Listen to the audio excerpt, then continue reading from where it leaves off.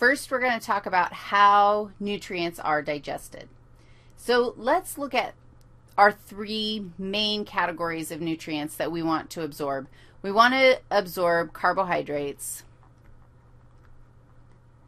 We want to absorb proteins. And we want to absorb lipids or fats. Of course, we also are going to want to absorb different vitamins. I mean, there's other stuff, water. I mean, there's all sorts of stuff that we're going to want to absorb. But when we eat anything, it doesn't come, most things don't come with our nutrients in a form that we can just automatically absorb. The process by which we absorb these different nutrients, we're going to take an entire section to talk about each one of them. In this section, I just want to get our brains around how we're going to actually break them up.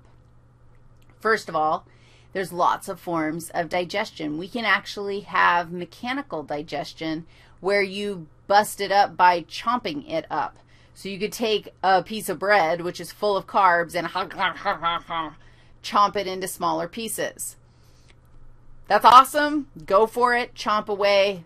But the bottom line is that even the mechanical digestion of chomping, mechanical digestion gets you only so far.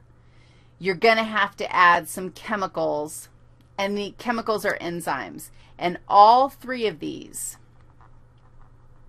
rely on different enzymes to begin the digestion process or complete the digestion process. Mechanical digestion, that's fantastic. That's actually going to increase surface area of the food you ate. Super important. Makes it so that the enzymes can be more efficient and effective at dealing with your food that you put into your digestive system. But ultimately, the enzymes are going to do the hard work. So carbohydrate digestion begins in the mouth with salivary amylase.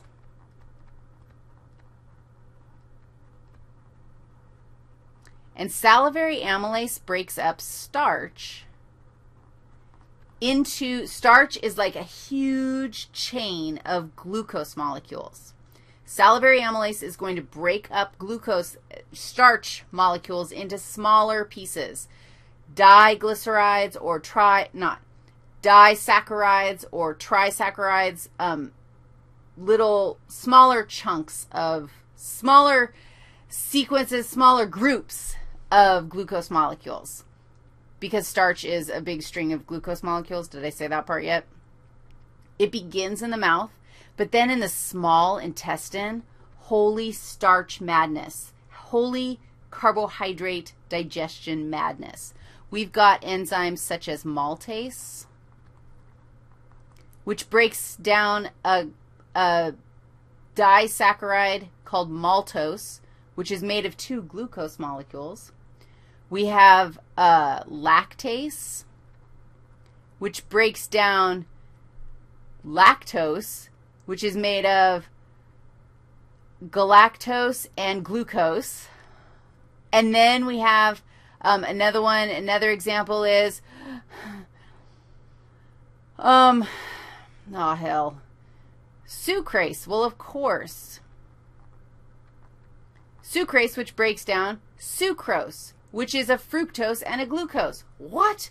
So all of these enzymes break down sugars into monosaccharides.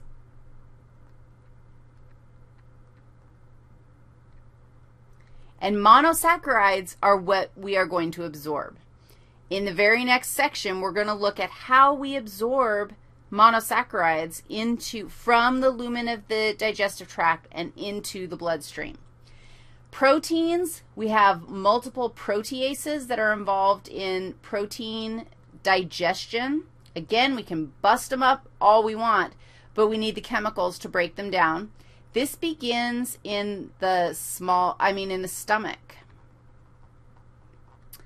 And if you remember from anatomy, we had pepsinogen, which was a protein enzyme that was produced by cells in the stomach, and pepsinogen is activated by hydrochloric acid into pepsin. Pepsin is the active protein digester.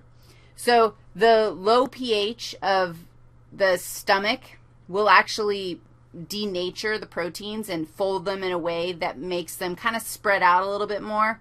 So then the active protein enzyme pepsin can come in and cleave the amino acids into smaller chunks.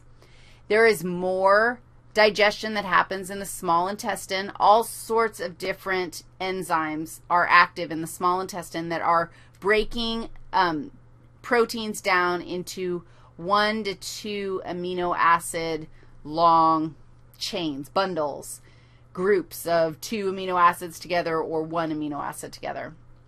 And then lipids are kind of dealt with in a different way. We do have various lipases. These are fat digesters.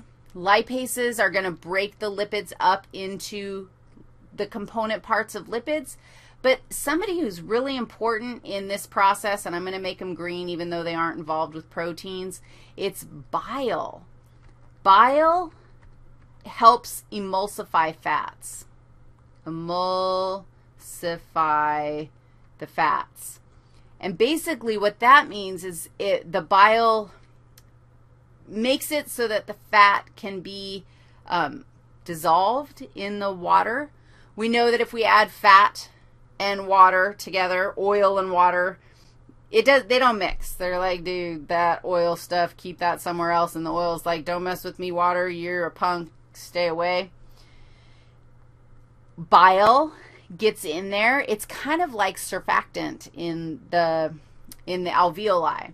It gets in there and it surrounds the lipids and helps the lipids basically get surrounded by water molecules. When that happens, it increases surface area so that the lipases can do their job. The lipases are going to break the fats down into particular sized pieces that are then going to be absorbed. So let's start by looking at the carbohydrates, how we absorb the monosaccharides from after they've been broken down by the enzymes.